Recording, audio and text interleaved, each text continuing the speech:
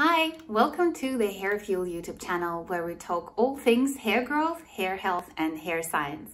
Today we're going to talk about silicones in hair care.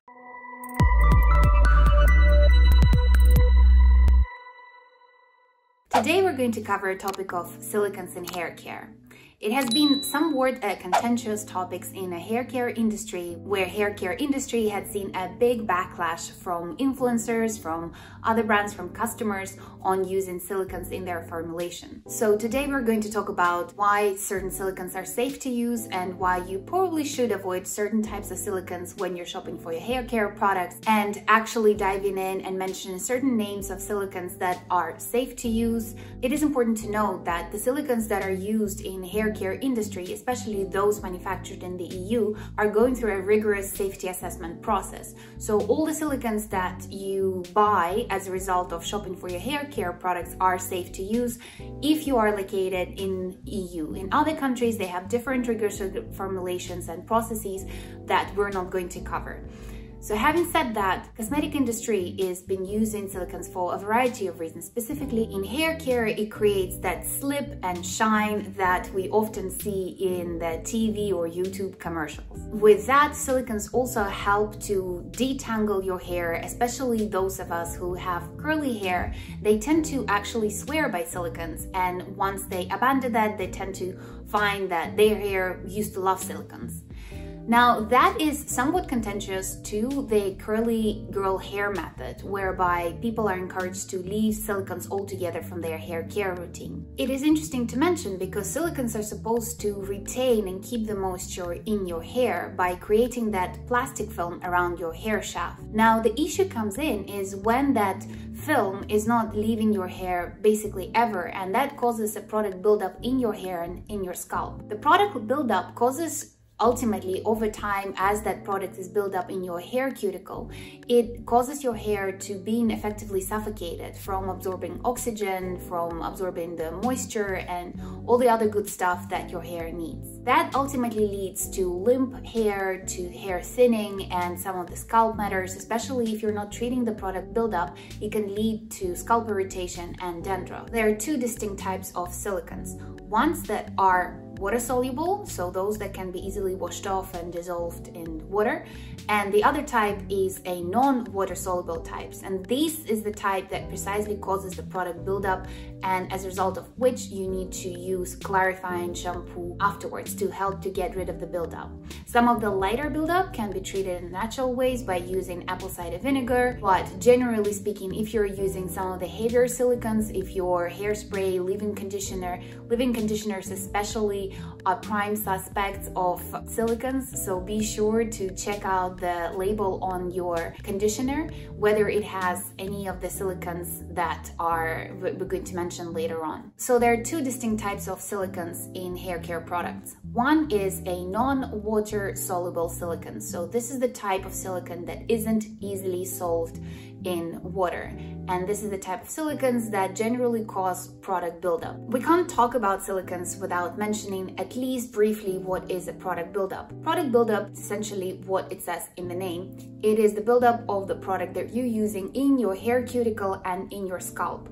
Now, the buildup in your hair cuticle, it means that the silicones that you're using in your hair care, they create this thin plastic film around your hair that is supposed to lock in moisture and keep your hair hydrated that way. But what it does, it also over time suffocates your hair and prevents it from absorbing additional moisture and oxygen, what your hair actually needs. And when it comes to buildup in your scalp, this means that the product that you're using, the silicones in your hair care, actually causes a buildup of your hair follicle, the pores and the hair follicles in your scalp that can later on lead to scalp irritation and scalp issues. That can also lead to hair growth issues, especially if your hair follicles are clogged and they basically don't have enough space to grow. So this is something to bear in mind if hair growth specifically a matter that you're particularly keen on. So how do you remove silicones from your hair? You need to use a clarifying shampoo. And that is another issue in the matter, is because the clarifying shampoos normally contain very harsh surfactants, so those the kind of agents that remove that extra product buildup. And the issue is twofold. First, if you have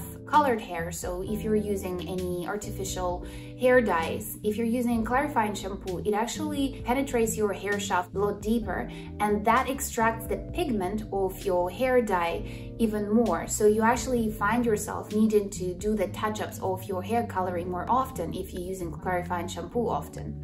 So that's one matter.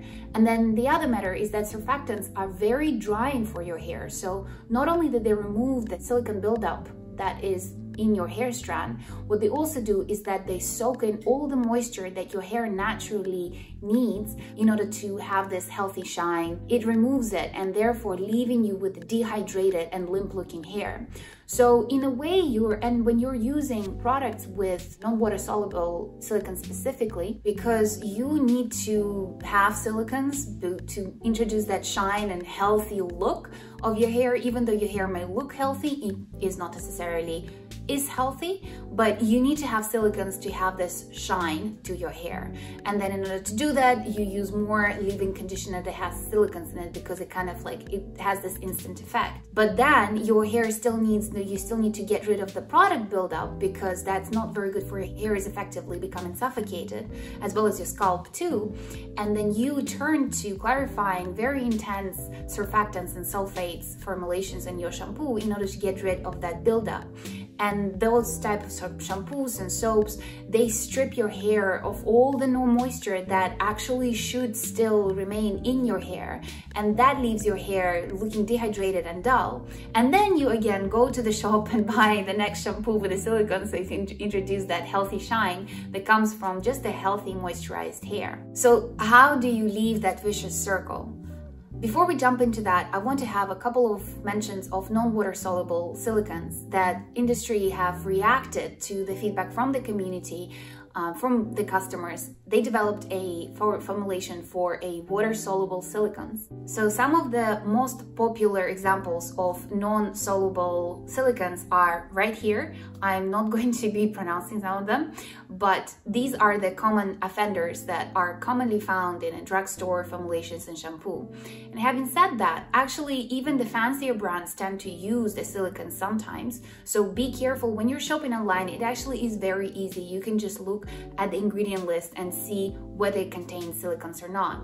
More commonly, it's found in your conditioners and in your hair masks, especially the type of mask that you apply on the length of your hair. If you're curious right now, you can pause this video and grab a bottle of conditioner and check out whether it contains any of these silicones. Now let's talk about the water-soluble silicones, which were developed as a result of the industry reacting to customer feedback and just general understanding how silicones in hair care work. These are some of the examples of the water-soluble silicones that are found more and more, increasingly more, especially in more of a high-end range of products. So again, if you're curious, you can pause and grab that bottle of conditioner or hair mask and the leave-in treatment to see if any of them are here. Interestingly, these are supposed to be water soluble, but for example, with a cyclomethicone, a silicone that has been found initially as a water soluble, later found out that it actually isn't soluble, so it does still causes the product buildup. And it kind of like that leads us to explanation what is a water soluble silicone is the one that can be sold in water, and that means that it wouldn't cause any product buildup. Now, having said that, every hair cuticle is different, so you need to understand first for yourself whether you're willing to kind of embark on the journey of leaving the silicones out of your hair care, because it is a journey. You can, for example, start with just abandoning the non-soluble silicones first and then move to the products with the water-soluble silicones. So it's kind of going to be a gentler transition for your hair, and then ultimately moving completely to the products that don't contain silicones. So this is completely up to you. Now, also having said that, with the kind of the popularity of a curly girl method where people are encouraged to leave the silicones entirely from the hair care products, in line with that, I think personally I use conditioner that doesn't contain silicones, because I found that even though it was harder for me to leave my conditioner that had the silicones and kind of my hair was nice and shiny for some time, and then it was looking limp very quickly, like 24 hours after washing, which is not very healthy to having to wash your hair every day. But ultimately that can be your hair journey where you train your hair slowly, you wean it off the silicones over time. So not going completely cold turkey, abandoning kind of throwing away all the products that you have. Keeping what you have, finishing it up, and the next time you're shopping for your hair care product, make sure that the type of silicones are water-soluble ones as a start, and see how your hair reacts. Really observe how it behaves and give it a couple of months. You know, don't give up after a month's time to say, oh, this shampoo or this conditioner doesn't work for me, my hair looks horrible, because your hair needs that adjustment. And having said that, there are natural way to remove a product, a small product buildup, and that is with apple cider vinegar. And having said that, of course, especially if you've been using silicones quite heavily, and make sure that you also consider your hairspray, by the way, because those also contain silicones too. That if you've been using it for a while, you will need to use a clarifying shampoo to get rid of the buildup before you move to the next type of product, because otherwise you're going to end up with a lot of random product buildup in your hair. So that's one matter. And then finally, when you are going into the journey of completely abandoning silicones, make sure that you have a lot of patience. Your hair will pay off in heaps because it's no longer going to be suffocated by the plastic film, but it's going to need some time to adjust. And that means that maybe for a couple of months, your hair is going to be unpredictable after a hair wash day, and maybe you will be super tempted to use some of the products that you got used to using.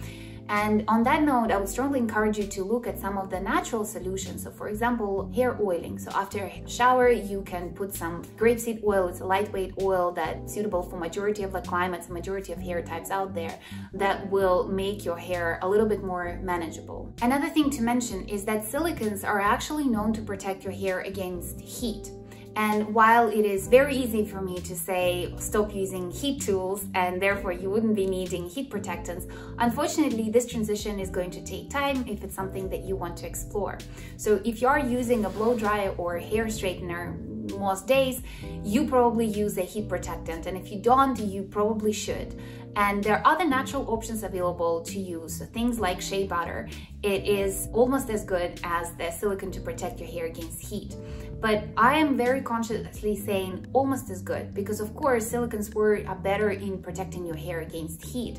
But then, if you to think about it, that if you're still burning your hair, you're still applying super high temperatures to your hair, whether it's blow drying or hair straightening, it's still not very good for your hair ultimately. So if you are up for a challenge, weaning your hair off your heat styling routine as well as silicone, so you will be needing less silicone rich products in order to protect your hair. This is something for you to understand and tune in and understand if that's something that you're willing to try. Your hair is most certainly will thank you for that. And then one last thing to mention about silicone buildups and hair growth. I think when we come to think about hair growth, we don't think about our scalp for some reason. It's like when we buy a hair growth shampoo or hair growth conditioner, they always puzzle me, because hair growth conditioner tend to be, you know, you apply it on your hair lens, that's not where the hair is growing from.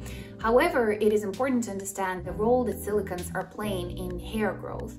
So as your hair is becoming more limp, as you continue using products with more silicones, and then you have to use a clarifying shampoo to get rid of it, your hair will become less and less healthy. And that means it's going to dry out sooner, it's going to look dull and limp, and that lack of moisture in your hair as well is going to lead to more breakage. And then as a result, you're having to go to your hairdresser and having to, or just doing it at home, you will have to trim it more often, therefore losing the length if you're trying to grow your hair out. And then on the other side, like I said, if you're using hairsprays, which is effectively applied on the roots of your hair most of the time, or any sort of hair mousse, anything that touches your scalp, so other than trimming, you also need to think about how does silicones affect your scalp.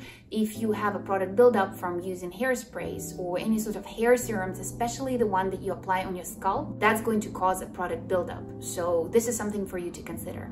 Product buildup will cause hair growth challenges because it effectively clogs your hair follicles, it can irritate the scalp. If you have an itchy scalp, or if you have dandruff, take a look at the type of hair products that you're using and see what type of silicones those products contain. I hope that this video has been helpful. If you are curious to find out more about how to understand your hair health better, feel free to check out our website, thehairfuel.com. We're always here for you to answer any sorts of hair growth and hair health questions that you might have. And if you have any specific comments, if you want to share, your silicone-free journey when it comes to hair care, pop them in the comments below. We'll be very happy to hear from you. And if this video resonated with you, if you've learned something new that you didn't know before, if you liked it, make sure to let us know, and make sure to subscribe to us, because we do release this video from time to time, all aimed at educating people about hair growth, hair health, and hair science.